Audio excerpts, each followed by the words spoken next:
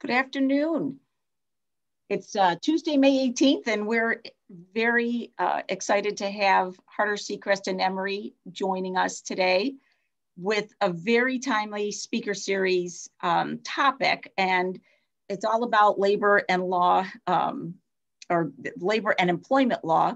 And there's so many things that are happening right now that employers have to understand. So we're hoping we can kind of drill down into that, simplify it a little bit too, perhaps, but also get some questions answered.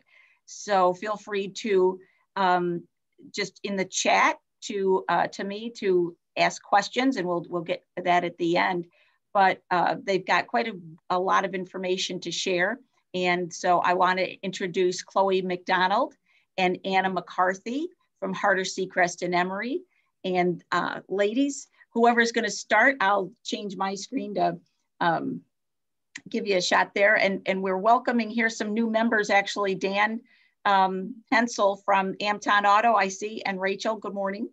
And Jonathan Jasinski's also here, and we've got some other people. So I know Dan, just so you know, because Dan's on and Rachel are on the call, they own an auto mechanic shop, and that's my auto mechanic.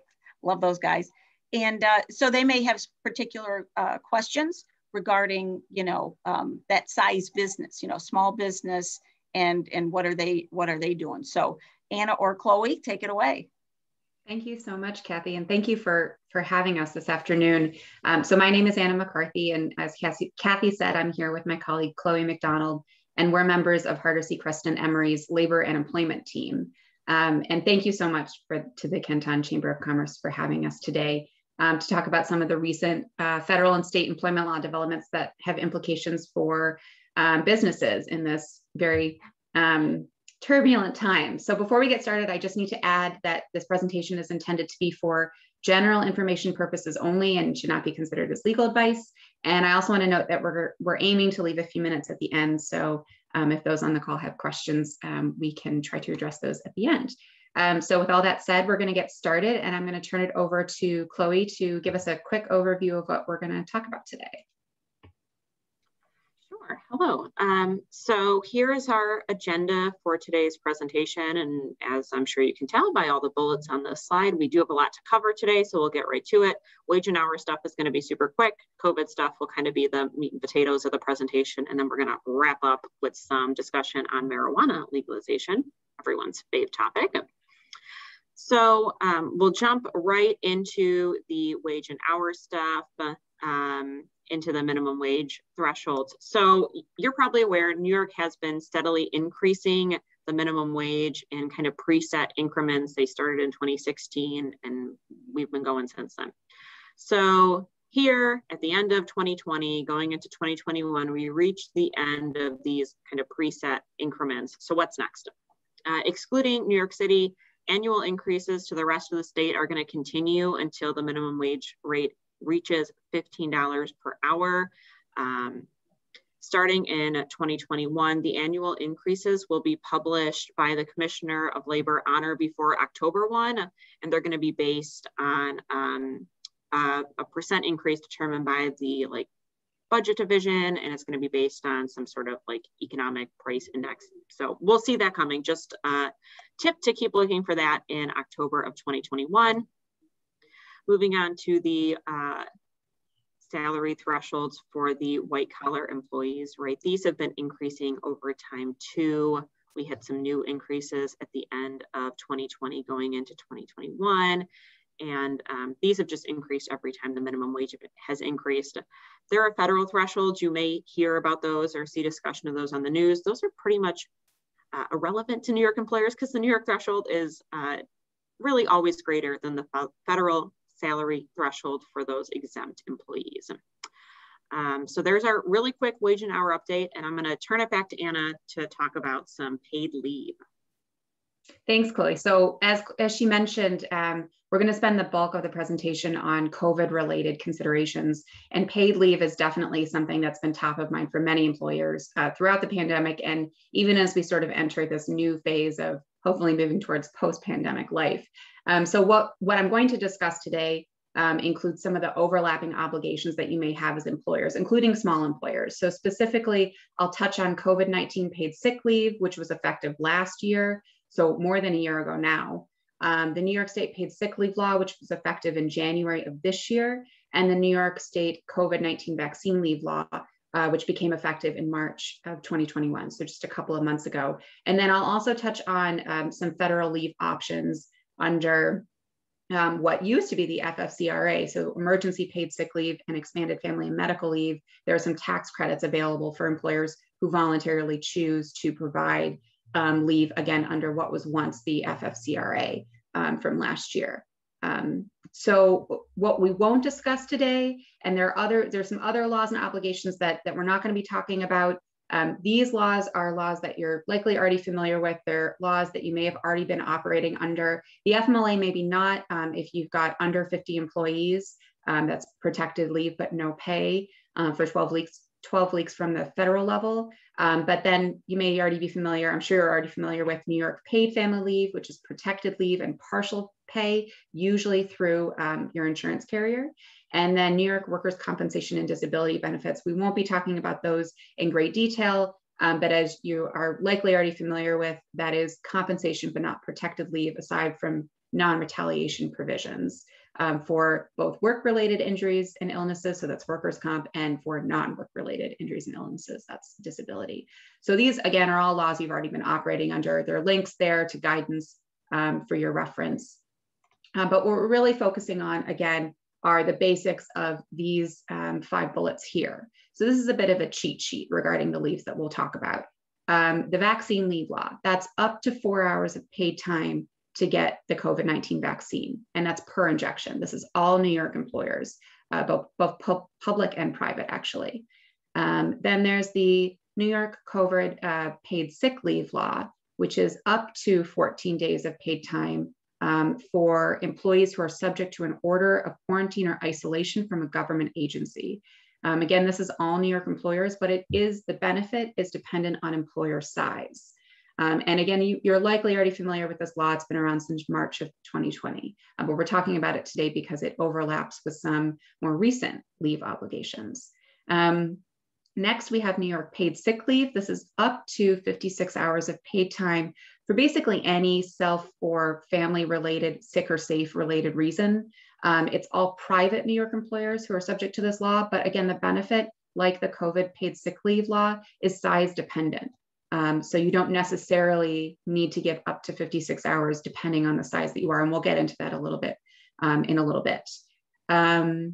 The next law is New York paid family leave. I said we wouldn't be delving into this too much, but it does overlap a little bit with what we're talking about. So I'm mentioning it here just briefly. That's 12 weeks of partial paid time, normally through an insurance provider. The trigger is usually when there's a new child or a family member's serious health condition or a medical deployment, and you're taking care of the family member and their serious health condition, or taking time related to a family member's, not medical deployment, military deployment. And then finally, there's not a lot of detail on this slide because there's more detail than can fit on this slide. But under what was once the FFCRA, the Families First Coronavirus Relief Act, we had emergency paid sick leave and expanded family and medical leave. So these were paid sick leave requirements. And now we have a voluntary tax credit program for certain employers that they can choose to participate in. So that's sort of the brief overview of what we're talking about. So I'm going to delve a little deeper into each of those. First, again, the vaccine leave. So this law, it was added to the labor law, and it requires all employers to provide employees with a sufficient period of time, up to 4 hours of paid leave, to receive the vaccine.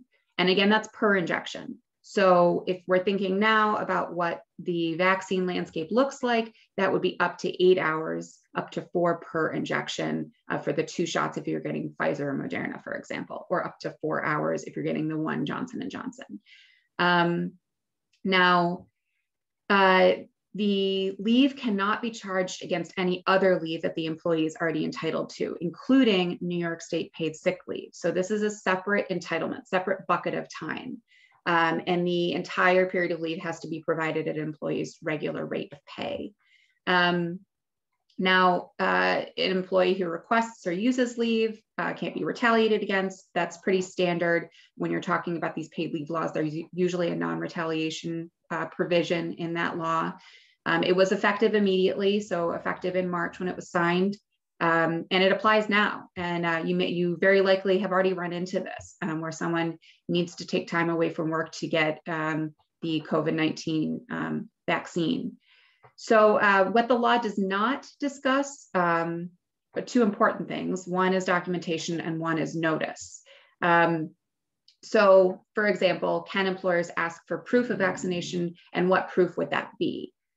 So in terms of that, an employer can most likely, and we've been advising clients most recently that they can most likely ask for proof of the fact that maybe they have an appointment, where that appointment is. And that's actually an important part of the discussion, because you need to know how much time to give the employee. So for example, is the appointment an hour away? So they need a little bit of extra time to get there. That will be part of that sufficient period of time that they need to get that vaccine. Is the appointment only 15 minutes away? So they don't need as much time to take to get the injection.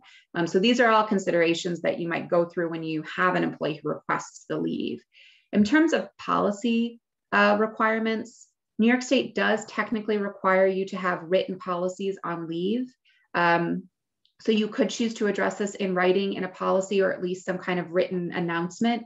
At the very least, though, of course, if someone asks to take this leave, you do need to give them the leave if they qualify. Just another note that this law will be repealed in December of 2022. So that's kind of interesting, because right now there's a big push to get everyone vaccinated, but it may be that as we get on into 2021 and then into 2022, there could be booster shots, additional guidance about getting the vaccine yearly. And this could theoretically then apply to serve as more leave time for someone who needs to get a booster shot or another shot next year. So we'll see if the state decides to extend it further, but right now it'll be repealed at the end of 2022. So it will remain in effect until then. The next law is New York State paid sick leave. So again, you're probably already all familiar with this law, and maybe even heard Chloe and myself talk about it last year when we spoke to the chamber. So again, I'll run through the section fairly quickly. This was added during last year's budget process, and we are now, New York State is one of a handful of states with a paid sick leave law. So now every private employer has to provide sick leave under this law to their employees, but it is dependent on the size of the employer. So generally speaking, if you have under 5 employees, whether or not you need to provide 40 hours, or rather if you have under 100 employees, you need to provide 40 hours of sick leave. Whether or not that 40 hours is paid if you have under 100 employees depends on your size and how much money you make. But for most employers between 5 and 99 employees, between 5 and 99 employees, it's paid 40 hours of sick leave. If you have 100 or more employees, it's paid 56 hours of sick leave. So again, benefit is dependent on size. The accrual rate is 1 hour of sick leave for every 30 hours worked, and that the accrual would have started last year in September of 2020. Alternatively, some employers have chosen to front load the time. So you can front load the 40 hours or the 56 hours on January 1 of each year, for example, and that sort of takes care of you for the rest of the year. You've already given the maximum entitlement. You don't need to give any more. Once you're out of sick leave, there's nothing. And if nothing else applies, the leave's not protected anymore, and an employer's regular attendance policy can kick in. What can you use the leave for? As I mentioned before, it's basically any typical sick or safe leave reason. So an annual physical, I'm out sick, my kid's out sick and I have to take them to the doctors, my mom needs a ride to her doctor's appointment. All of those reasons would be covered, in addition to safe leave reasons related to instances of domestic violence, family offenses, sexual offenses. There's no actual requirement for treatment or diagnosis. It could just be a doctor's appointment. One really important point on this slide is carryover. The law requires that carryover of leave is unlimited.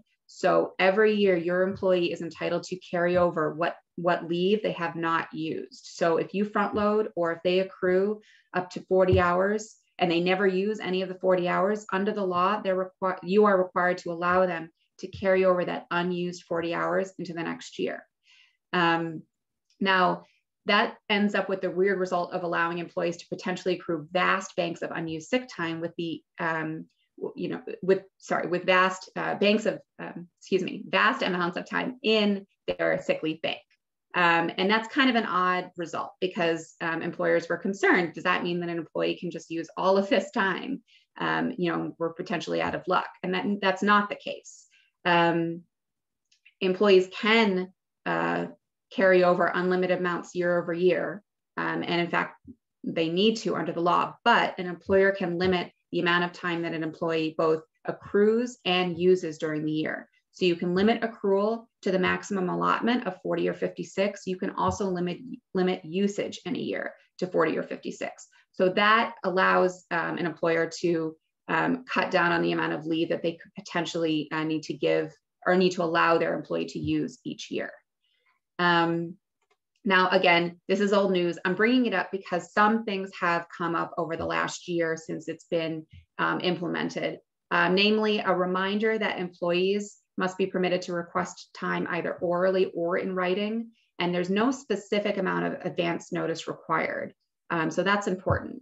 Employers also can't require the disclosure of confidential information. So you can't ask about what the diagnosis is, for example, if the employee is taking sick leave, or details of an incident of domestic violence if the employee is taking safe leave.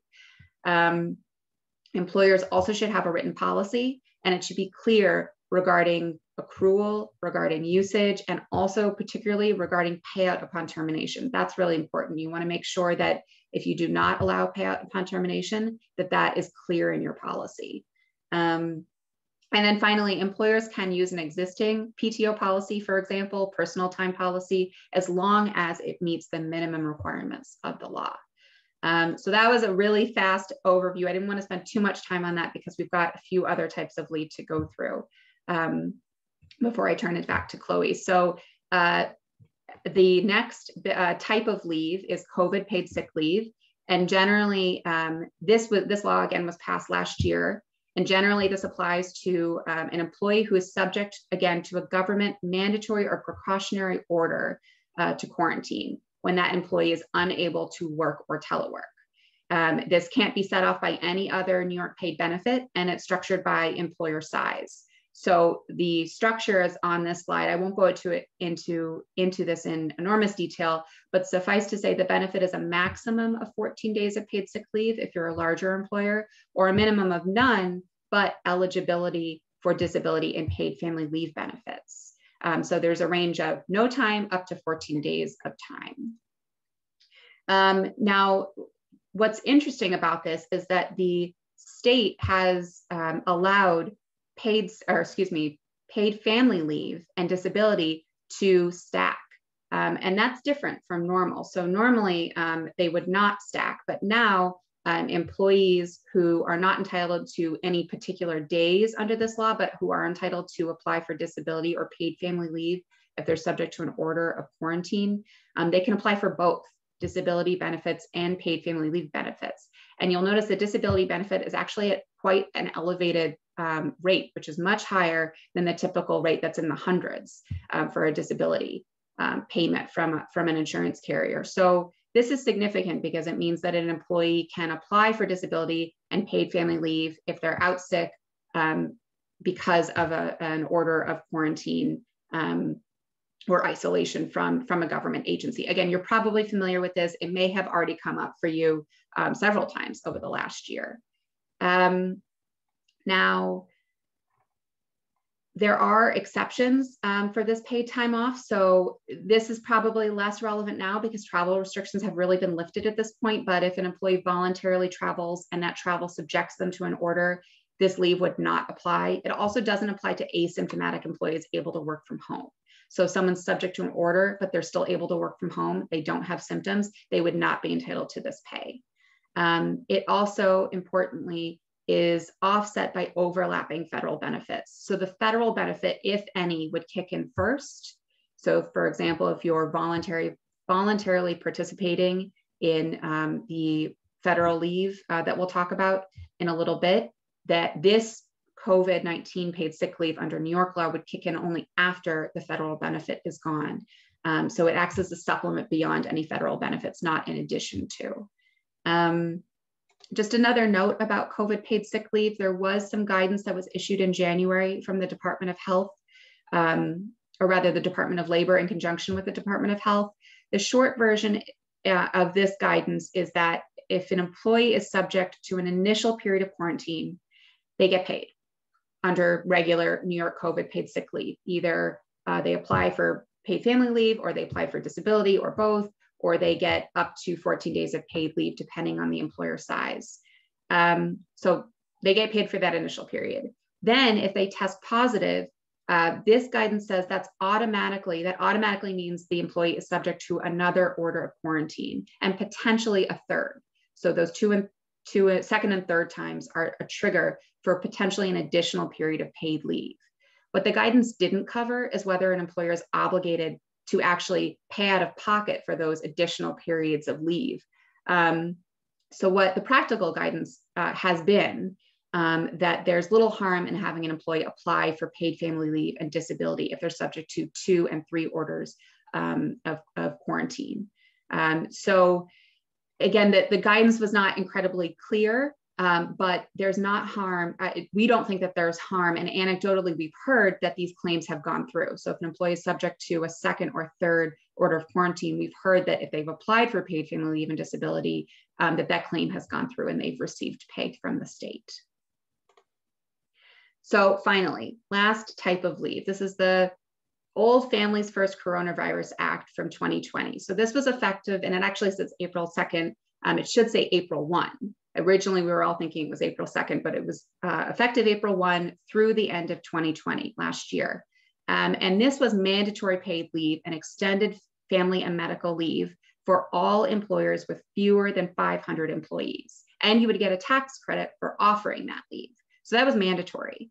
Now in December of 2020, this was voluntary participation was extended.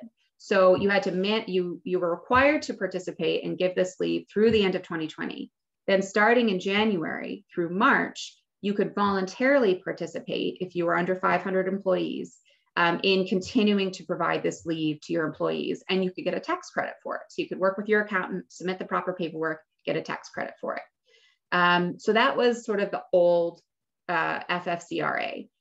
So again, part of the old FFCRA was the fact that you got 2 weeks of emergency paid sick leave for any of these 6 reasons that are on here. So generally speaking, it's if you're subject to an order of quarantine, you've been advised to self-quarantine, you're experiencing symptoms of COVID, you're taking care of a child whose school has closed, you're taking care of someone who's subject to an order of quarantine. So these were all reasons you could take leave under the FFCRA, and specifically the emergency paid sick leave. So this was up to 80 hours of emergency paid sick leave.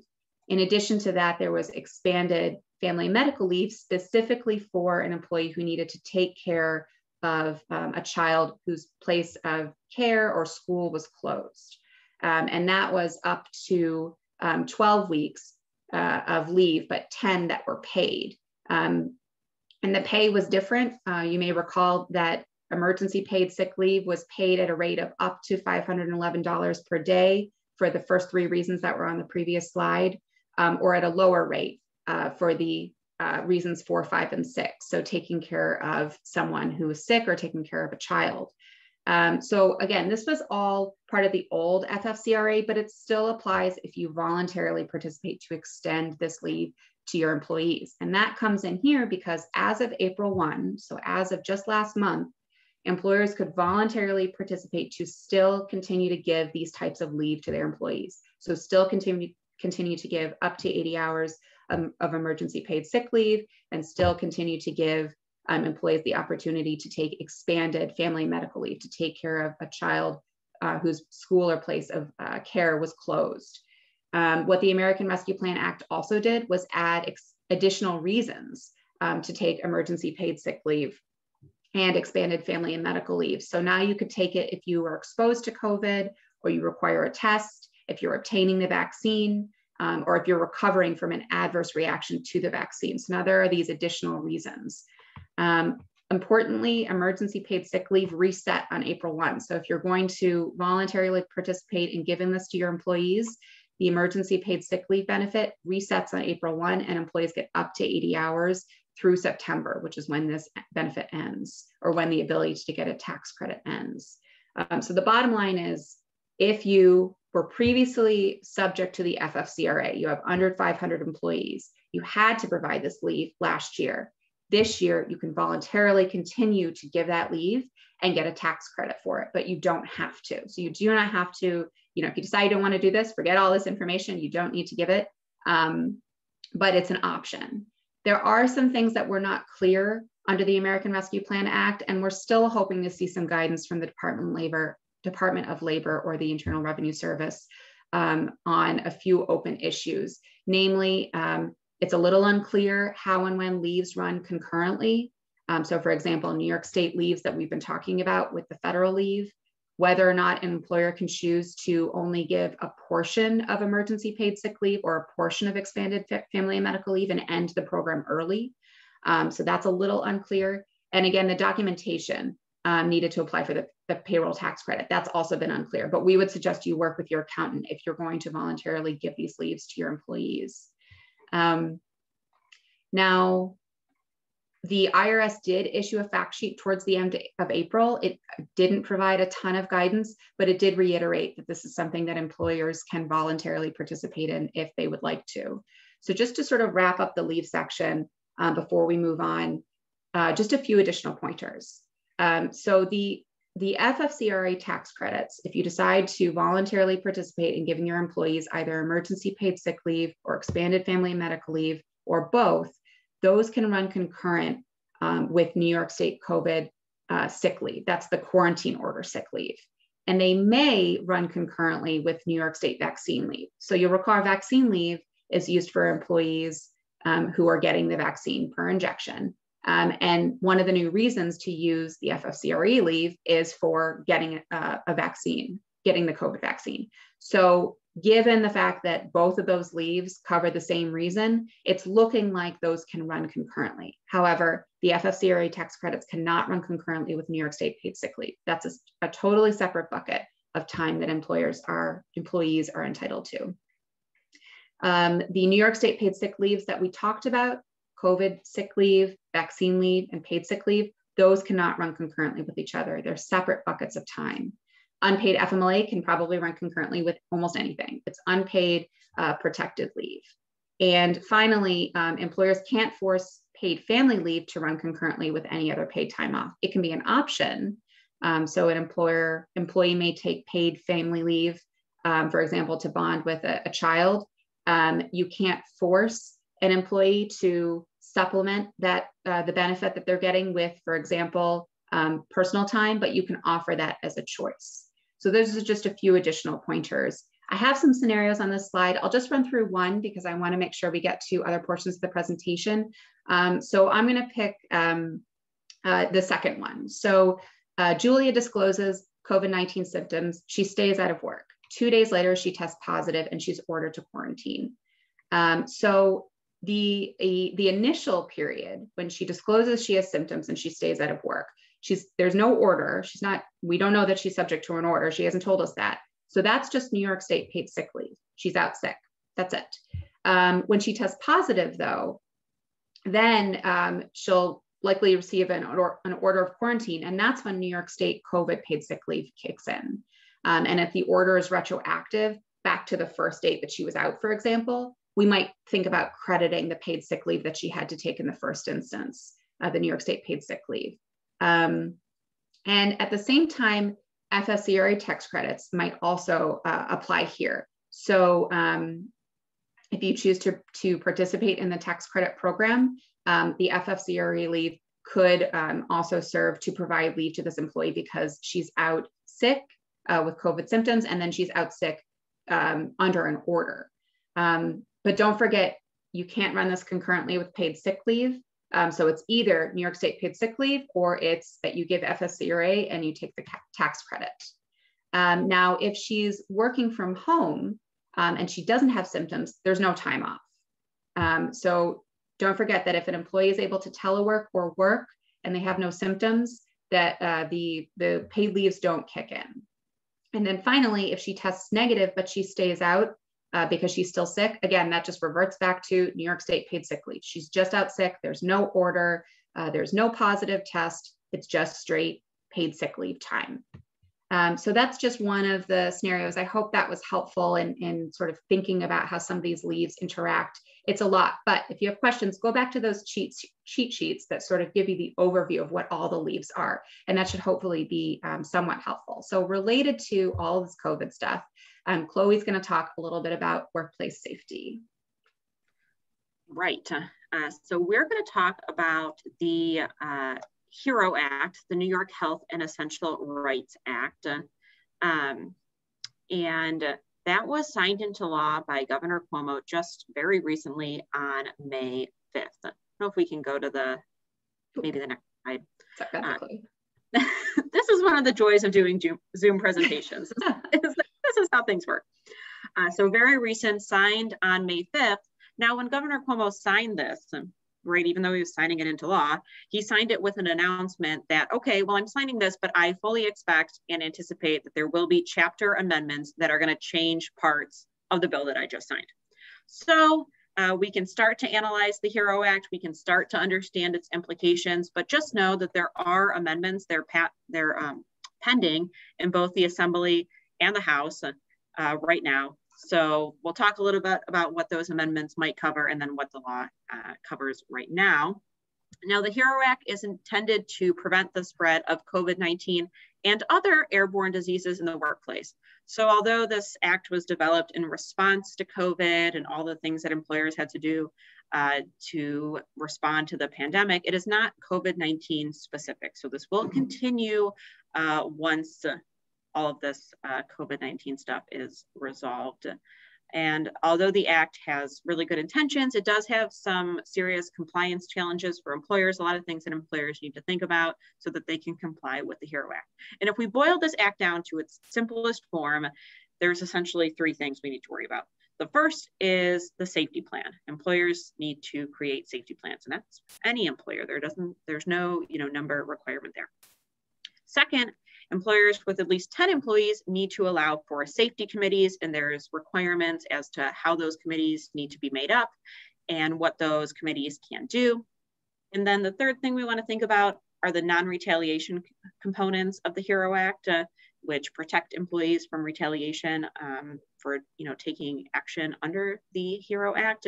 And then also the possibility of private causes of action, which may increase litigation. And we'll talk about that in more detail on a later slide. So first thing we'll talk about is the plan, and private employers need to adopt airborne infectious disease exposure prevention plans. That is a mouthful, but that's what they need to adopt for their workplaces. And it sounds intimidating, right? It's like, oh my gosh, another plan. We've done so many plans this past year in a couple months. And how are employers supposed to know what the heck these plans need to include? Well, never fear, because the HERO Act does task the Commissioner of Labor in conjunction with the Department of Health to create model standards for employers to follow. And these standards are going to be industry specific. And we kind of know how this is going to play out because we had some industry specific standards for COVID, right? So there's going to be guidance for different industries and probably some general catch-all category as well. So we'll see those. And employers can just meet their plan requirements by adopting the DOL's minimum standards. Employers can create their own as long as they are, meeting those minimum standards. There's always the option to go above and beyond. But at least we're going to have these model standards for employers to adopt, which should make the process a little bit easier. Now, there is a very long list of things in the HERO Act that these plans must go over, but it's going to look familiar, right? It's going to cover PPE. It's going to cover social distancing, face coverings, cleaning and disinfecting, ventilation, quarantine and isolation protocols. So the model standard should cover all of those things, explain what the minimum standards are for each of those categories that's listed, but it's going to be stuff that we're all familiar with because of what happened over the past year and a couple months. So you're probably wondering, well, when do I as an employer need to have this in place? When do I as an employee get to see this plan my employer is putting together? As currently drafted, this requirement would go into place June 4th. I'm like, that is right around the corner. I better get right to work. Now, these chapter amendments that are out there, they're pending, they would change this timing requirement to require employers to adopt plans within 30 days of when the Department of Labor releases their minimum standards. And I think this makes a lot of sense, right? How are we gonna know what to put in these plans or what the minimum standards are if the DOL has not published them yet? So I'm hopeful that that will be part of the chapter amendments that, you know, will eventually, presumably, pass related to the HERO Act. All right, moving on to the safety plan requirement. This is going to apply to employers with 10 or more employees. And these employers must permit the creation of joint labor and management workplace safety committees. And if these committees are formed, right, the requirement is that you have to permit the creation of, it's not that you have to have them, but if, you know, employees in the workplace want a committee, you have to let them create one. If formed, the committee has to meet certain requirements as to its composition. So there have to be employer and employee designees on the committee, right? The committee can't just be all employer designees, right? That wouldn't be meeting everyone's needs. And it needs to be co-chaired by an employer designee, an employee designee, and then 2/3 of the members of the committee have to be rank and file employees, not supervisors or managers. The committee will have multiple functions that it can do, right? It can raise health and safety concerns, report violations of that plan we just talked about on the previous slide, reviewing policies, if there's going to be an on-site inspection by a governmental agency, dealing with some health and safety standards, right? Maybe a committee member could participate in that visit, and then quarterly meetings, which need to be conducted during work hours. Part of these chapter amendments deals with some of these requirements. I remember reading about the quarterly meetings that they would limit them to like 2 hours, right? So you wouldn't have this endless amount of time that the safety committee could be meeting during the workday. And when does this go into effect? Well, we've got some good lead time on this part of the law, which would not take effect until November 1st, 2021. So we've got like 5-6 months before we're going to be looking at that in more detail. Okay. Moving to the non-retaliation stuff, in addition to these new requirements for employers, the law also contains protections for employees. Employers cannot retaliate against employees who exercise their rights under the HERO Act, right? If they report violations of the employer's plans or the minimum standards, or they report that their employer hasn't adopted a plan, or you can't retaliate against an employee for doing that. You can't retaliate against an employee for participating in committee activity, right? If they're going to make a complaint because they're on the committee and they're reporting something, or they want to host a meeting, or part of the committee requirements can be allowing a committee member to go to training that's relevant to safety plans, right? The employer couldn't retaliate against an employee for those types of actions either. If an employer fails to adopt the plan that is required, or if an employer adopts a plan but then doesn't follow it, they also may be subject to civil monetary penalties. So there is, you know, some teeth to this law. The law also provides an option for employees to bring a private cause of action against an employer who is not following the standards, not following their plan, and the employer's actions are creating a substantial probability that death or serious physical harm could result.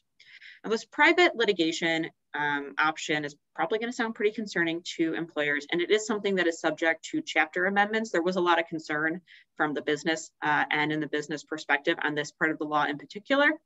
So some changes that are floating around in the chapter amendments would make employees go through some extra hoops to be able to bring a private cause of action, such as requiring that they give notice to the employer, right, 30 days notice to kind of fix the violation or fix the issue before the employee can run to court and bring a claim. Again, these are in the chapter amendments. They're not finalized. They're not passed yet. So this is a little bit of a hypothetical, but I'm hopeful that the chapter amendments will be finalized and passed soon. And we did post a blog, HSE posted a blog on the HERO Act, and I bet we will post one when those chapter amendments pass. So keep looking out for that as well. All right, I'm gonna pass it back over to Anna.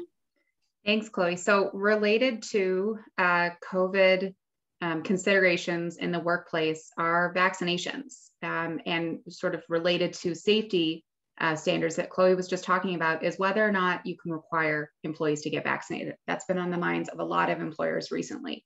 So the short answer, and I emphasize that this is the short answer with a lot of caveats, is yes, you can require employees to get vaccinated. So the real question though is should you? And most employers are leaning towards encouraging vaccination, but not requiring it. And the key is that you need to make an informed decision. So the response is definitely industry specific. It might depend on exposure risks, for example, within a specific workplace. So for example, hospitals, doctors' offices, nursing homes, that's a higher risk for exposure in a vulnerable population.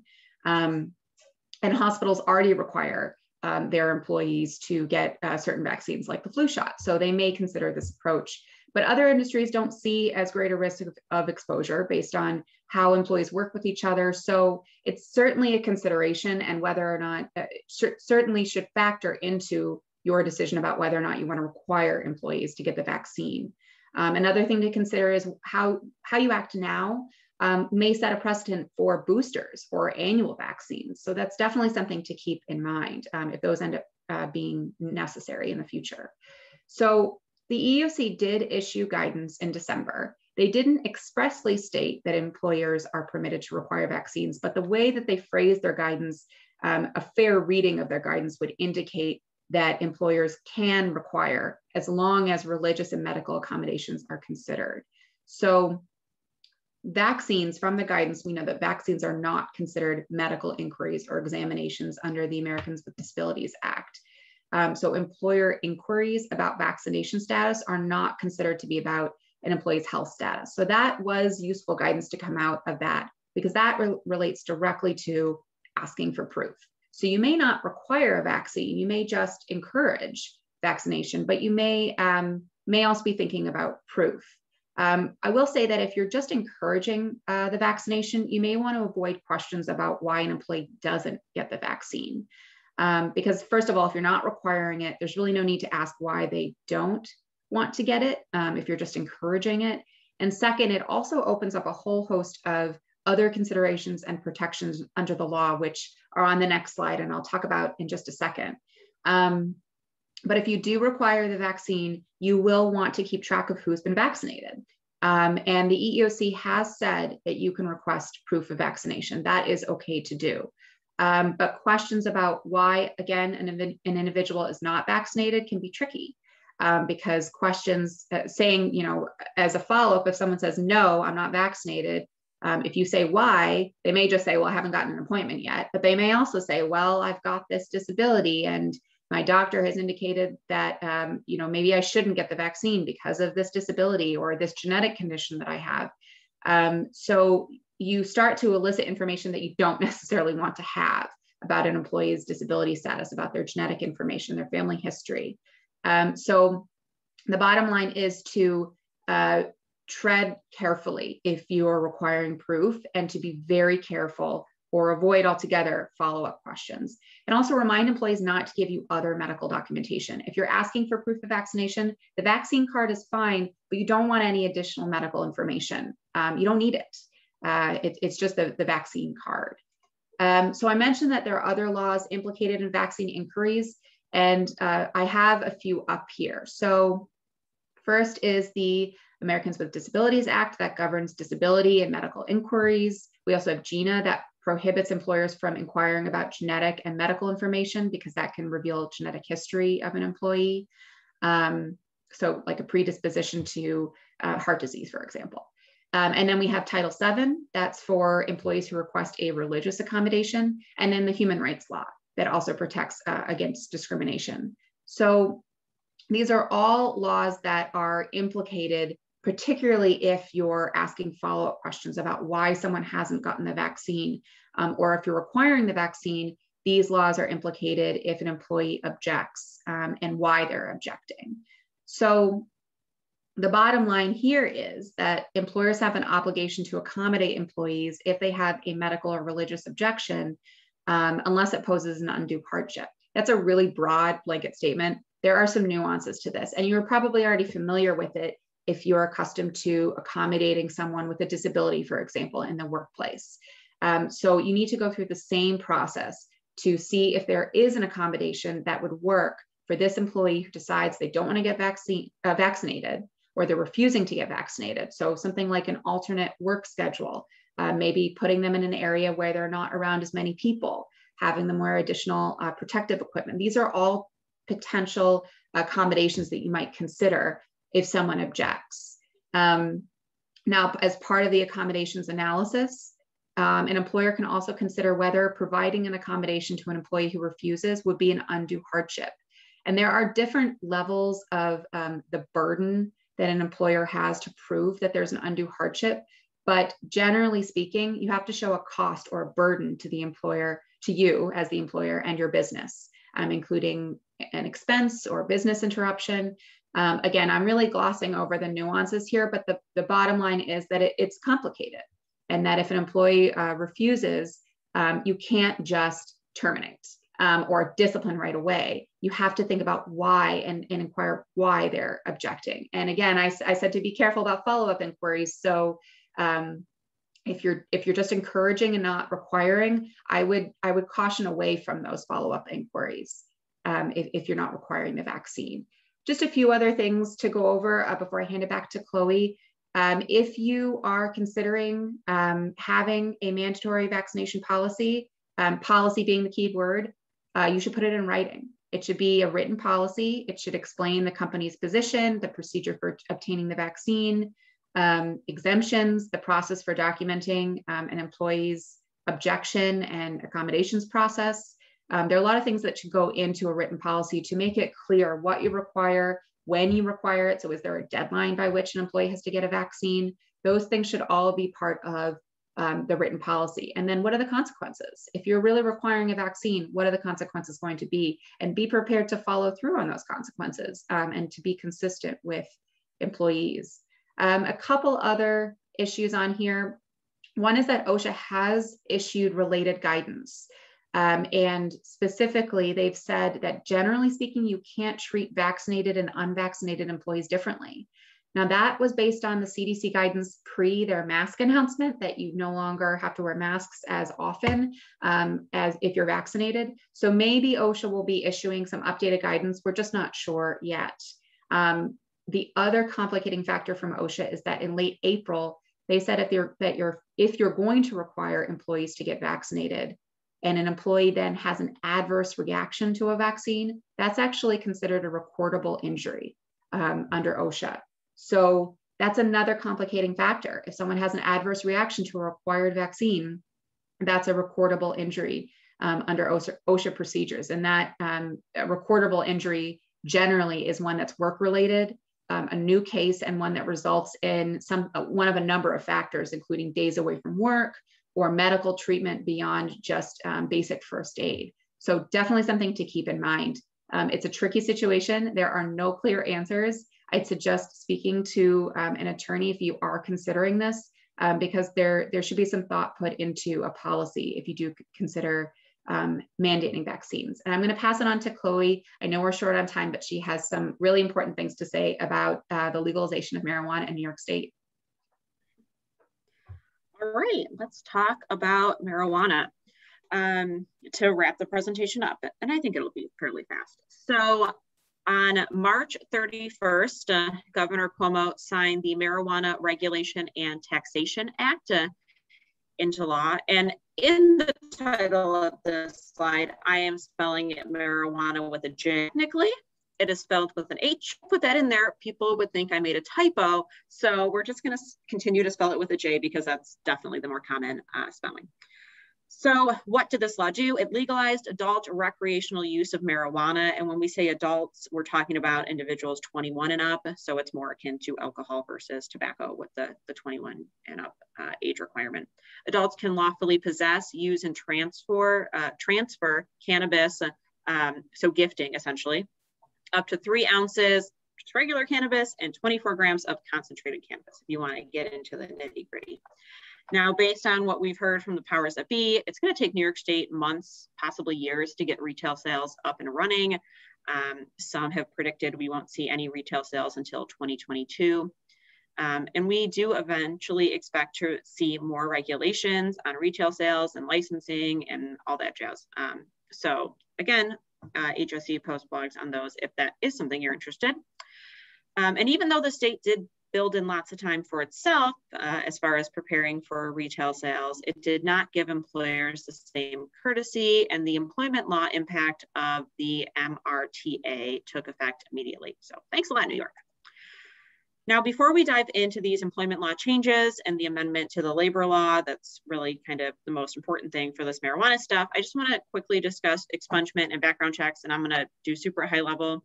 In addition to legalizing marijuana, the MRTA also included provisions to automatically vacate, dismiss, and expunge past marijuana convictions if the conviction, like the underlying conduct from the conviction, would no longer be illegal under the amended law. So since the law allows possession up to 3 ounces, if you were previously convicted of possessing 2 ounces, the conviction would be eligible for automatic expungement. Now the court does have a year to identify qualifying convictions. And so this drawn out expungement process, right? Things could be eligible for expungement, but the court's still looking at all the convictions, figuring out which ones need to be expunged, which ones don't. It's just something that could create some background check concerns and something employers who conduct background checks should be aware of. If you're doing background check and over the next year or two, you see something that appears to be a really low level marijuana conviction, proceed cautiously before taking an adverse decision based on it. Don't consider expunged convictions. They shouldn't even be showing up in a background check, so that shouldn't be a big problem. If you can tell just by looking at the conviction that it is one that should be eligible for expungement, I would probably stay away from taking any sort of adverse action or considering it all. Now, when you're considering criminal convictions, employers should be following the 8-factor analysis that is laid out in Article 23 of the New York Corrections Law. That's not new, that's super old news. So if you're not already doing that, make sure you look at Article 23A. And part of that Article 23 analysis is looking at the seriousness of offense. And based on legalization, it's going to be more difficult, we think, for employers to argue that marijuana possession conviction, right, something low level, is going to be serious enough to disqualify someone from employment. Of course, this isn't the case for all marijuana convictions, right? If it's a really serious conviction, distribution, something like that, right? It's not going to be expunged. You can still consider it, take adverse action because of it. But if you're unsure, check with counsel. So let's jump into these amendments to the labor law. The MRTA immediately amended New York Labor Law Section 201D, which generally prohibits discrimination against employees for lawful off-duty conduct. So this lawful off-duty conduct section is not new. This hasn't changed, but the change is amending it to explicitly include cannabis use, lawful cannabis use in this law. So under the amended law, it is unlawful for an employer to refuse to hire, employ, license, to discharge from employment, or otherwise discriminate an individual in terms of compensation, promotion, conditions, or privileges of employment because of an individual's legal use of cannabis in accordance with state law. As long as that use is prior to the beginning of work hours or after the conclusion of an employee's work hours, off the employer's premises and without use of the employer's equipment or other property. In essence, this means that employers are prohibited from considering an applicant or employee's legal off-duty marijuana use in employment decisions. So what are the limits on employee protection?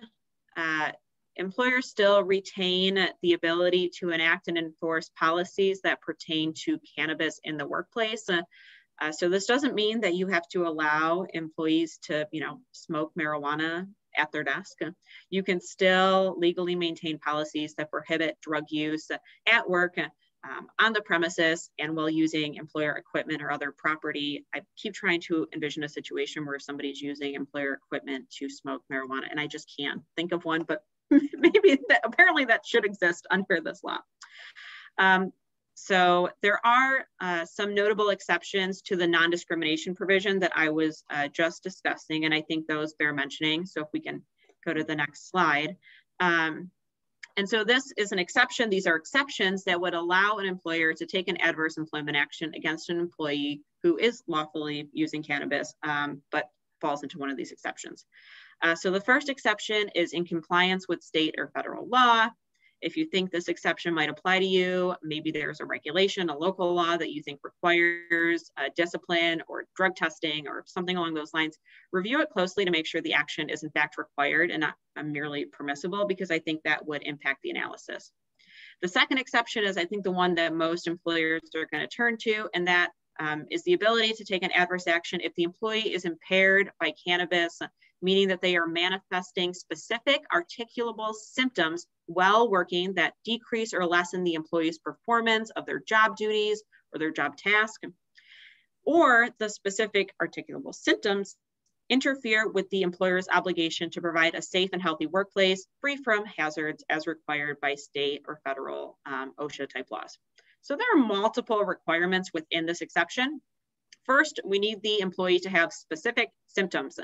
And we don't really have guidance on what those symptoms are yet. Maybe we will get some in the future, but I think we all kind of generally know symptoms of marijuana use, whether that's delayed reaction time, slurred speech, something along those lines. But more than just symptoms, the symptoms either have to be negatively affecting the employee's performance or interfering with the employer's responsibility to maintain a safe workplace. So lots of boxes we need to check here. And then the third exception is if, not taking this adverse action would require the employer to lose a federal contract or federal funding or violate federal law. So just a little bit more on these exceptions.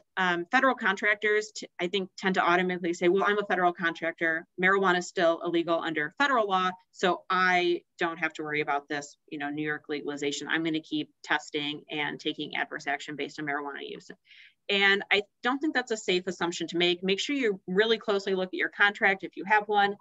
They'll also think about, oh, well, the Drug-Free Workplace Act, that's going to allow me to do things because of marijuana use. And again, that law does not mandate testing. And the focus of that law is on maintaining a drug-free workplace. And we know under the amendments to the labor law that employers are still allowed to maintain those drug-free workplace policies. This has to do with lawful off-duty use. If you have transportation employees, I would recommend taking a look at this Omnibus Transportation Employee Testing Act. If there are CDL drivers, something along those lines. If it applies, then you may have some testing requirements under that. So what are our key takeaways? For most employers, you just need to accept that employees will and probably already are using marijuana outside of work. If an employee is impaired, you're going to need to really document those symptoms. The focus should be on the underlying performance issues or safety issues rather than marijuana use. And if you're a federal contractor, closely read that. Some thoughts on drug testing. Drug testing is one of the biggest questions we've seen bubble up in response to this law. And surprising as it might be, the law actually does not address drug testing for employers really in any way, shape, or form. So since we don't have any instruction, we're left to connect the dots ourselves. And we need to start by thinking practically. As far as pre-employment testing, well, if the labor law prohibits adverse action based on lawful off-duty conduct, what is pre-employment testing going to show you that's going to be usable, right? If it's an applicant, they're not your employee yet, so any positive test result is just going to indicate off-duty use, right? They're not your employee yet, so they couldn't possibly be using on duty. So probably won't make a lot of sense to continue this practice unless it's otherwise required by law or contract. Reasonable suspicion testing seems to be okay. If someone is showing symptoms, I think it's going to be important to document the reason behind the reasonable suspicion testing. Even if you test based on reasonable suspicion, you're not necessarily going to be able to prove that the employee was impaired while at work because marijuana can stay in the system for an extended period of time, which is why documenting the other issues, right, the performance issues, the safety issues that their apparent impairment caused is so important. Random testing also may not be worth much. You're not going to be able to tie it back to those symptoms because it's random, right? They don't necessarily have symptoms. And so it's going to be difficult to fit into one of those exceptions under the labor law to be able to use it to take an adverse employment action. Testing for other drugs can presumably continue and remains unchanged. what do you need in a policy? You're still allowed to enact policies that prohibit use, possession, or distribution of cannabis or any other illegal drug or controlled substance during work hours on the employer's premises and while using the employer's equipment or other property. Be specific in your policy as to when testing will occur if you're going to do testing, and if you can, what drugs will be tested for. So consider removing drugs such as cannabis from testing if it's just not something you're going to look at due to legalization. Take that off the list. Remove drugs that maybe aren't likely to impact performance or safety. And some things may be legal depending on whether they're prescribed or not. So you may want to think about some exceptions for that. If you're going to take the position that refusal to be tested is going to equate to presumed current impairment, make that very, very, very clear. It's not something you want to surprise an employee with at the last second. It's also important to be clear about consequences. It's the best practice for any policy, and this policy is no exception, to be clear on consequences and to follow that policy uniformly and fairly between all your employees. Bottom line, a well-written policy can be super helpful and provide a strong defense if you do take some sort of adverse employment action, and you can show that you were following your policy.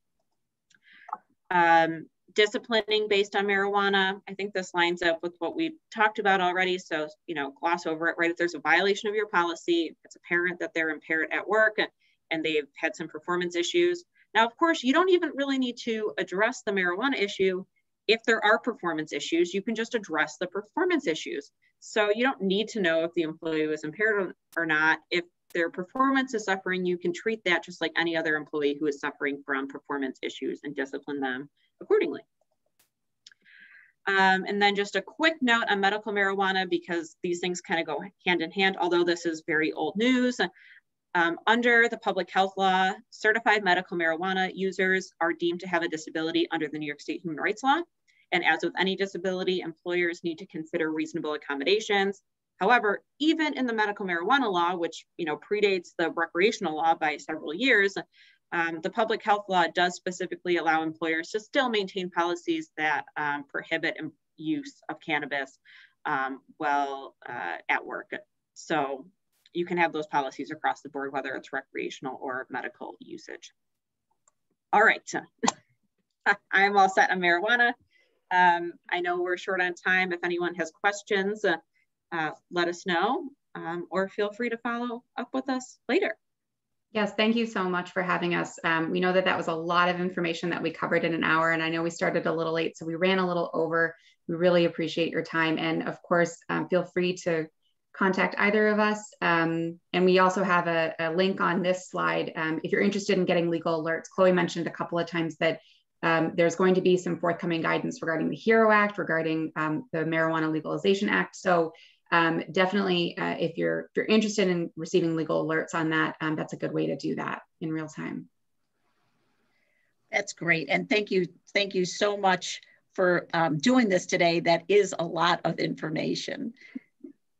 It was hard to narrow it down. There were so many things going on. It was hard to narrow it down to